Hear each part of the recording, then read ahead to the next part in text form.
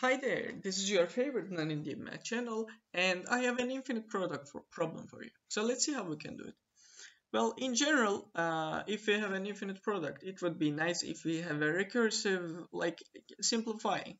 For example, if we had like k over k plus 1, and imagine I have product. So I would have like, if I put, for example, k is from 1 to n, I would have like, oh, I have 1 over 2, 2 over 3, 3 over 4.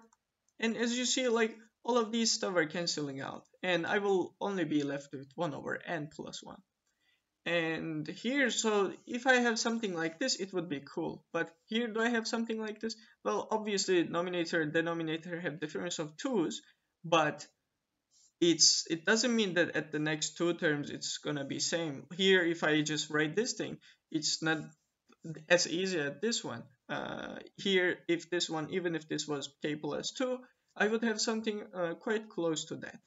But here, it's not any close, okay? So if we write like terms, for example, I'm starting at 2 because one case is just 0. So I would end like with, so if I put n is equal to 2, 7 over 9, next is 26 over 28, and even if I just keep going, nothing will just cancel nicely. Okay, at least we can see it doing it like this. Yeah, here maybe this force will cancel out, but it's a bit chaotic and numbers are getting big really easily. So my goal is to like simplify this thing a bit and try to find the recursive relationship between n cubed minus 1 and n cubed plus 1. Okay, so let's see how we can do it.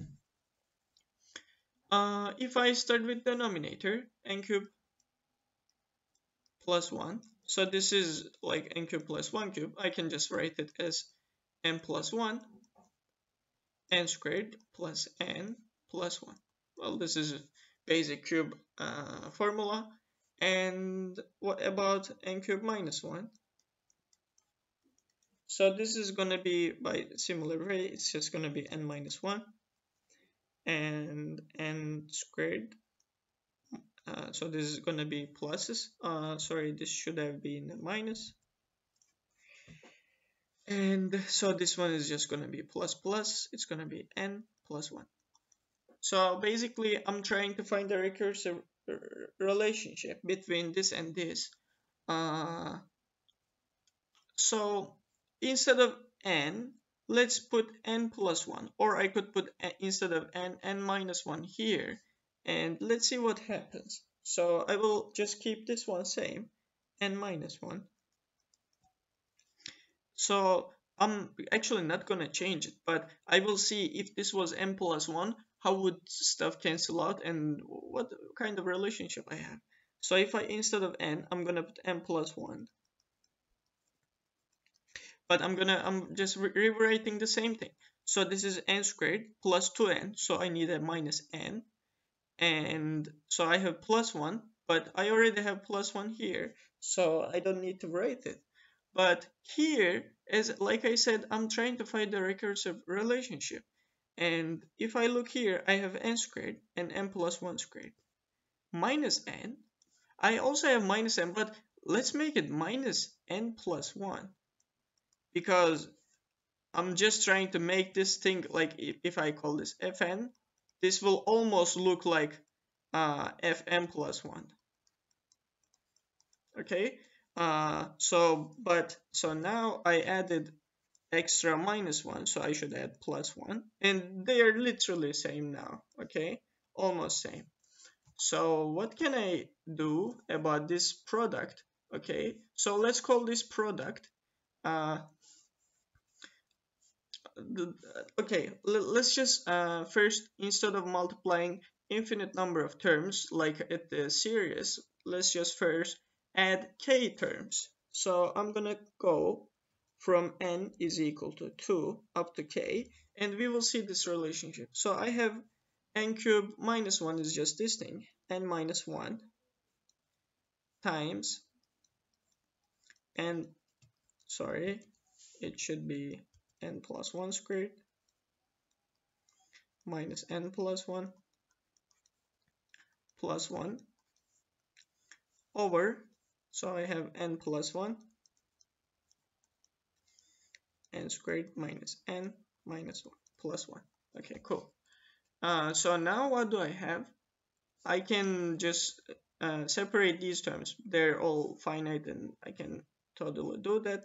Like at the series, I could just separate sums, and here I can just separate products. So I have from 2 to k n minus 1 over n plus 1, which is almost same as the previous example like I showed here. And this one, well, this is easy. Like we again have a kind of similar relationship. So this is going from 2 to k, and let's write it. N plus 1 squared minus n plus 1 plus 1 over n squared minus n plus 1.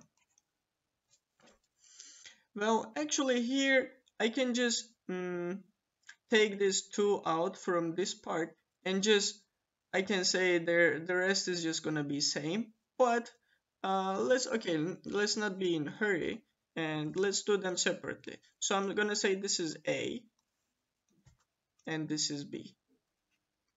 And so A is gonna look like, well, A is simple. So if I put 2, it's gonna be 1 over 3. If I put 3, it's gonna be 2 over 4, 3 over 5. So they started canceling out. Next is just gonna be 4 over 6. So these two also cancels out. And if you look at anything I write will just cancel with 5. So I will actually have just the first two terms at the denominator and last two at the denominator. So if I put k minus 1, it's gonna be k. And this one is gonna be, well, it's officially not k. Let's also make it proper, k minus 2. And if I put k, it's gonna be k minus 1 over k plus 1. So these two will also cancel, and this thing is going to be equal to, so I'm saying equal because I have only finitely many terms, 2 over k plus 1. Okay, cool. So this is the first part, which was a bit easier. And for the second part, like I said, so here I can either just directly write it or just separate the first term. Let's directly write it. It's nothing hard. I'm not even going to calculate them. So if I put n is equal to 2, it's going to be 3 squared minus 3 plus 1 over 2 squared minus 2 plus 1. And now if I just n is equal to 3, it's going to be 4 squared minus 4 plus 1 over, so I'm putting 3 squared minus 3 plus 1. Yeah, like we guessed, there's just one difference. So the next term are just going to cancel. So everything will cancel except for this first denominator. Then we will also have the last nominator. So which is going to be k plus 1 squared minus k plus 1 plus 1. And this thing will also cancel, which is k squared minus k plus 1.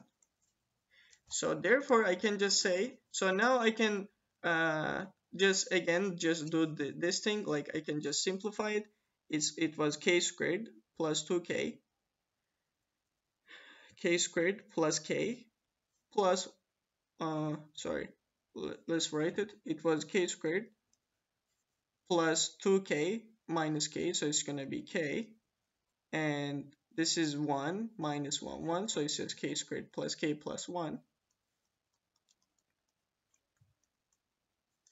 over, and here I have 4 minus 2 plus 1, which is going to be 3. Okay, cool. So I have a and b's. Let's rewrite them. My finite multiplication, let's call it sk. Well, or yeah, let's show it like pk, like product. So I multiplied k terms and I said this is pk. So pk, which is answer of like multiplying first k terms, it's actually k minus 1 terms anyways, is equal to a times b, which we found that it's a is just 2 times k plus 1,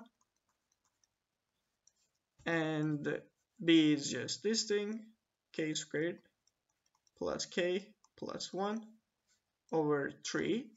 So this is literally same logic with series. If I now take this limit as k goes to infinity, limit k goes to infinity of pk, this is going to give me the answer, which is equal to this product as n goes from 1 to, sorry, it starts from 2 to infinity. So this is my question, n cubed minus 1 over n cubed plus 1 is going to be equal to, just if I take this limit, I have k squared and k squareds here, so they have just leading coefficients 1, and I have 2 over 3, so this is going to be my answer.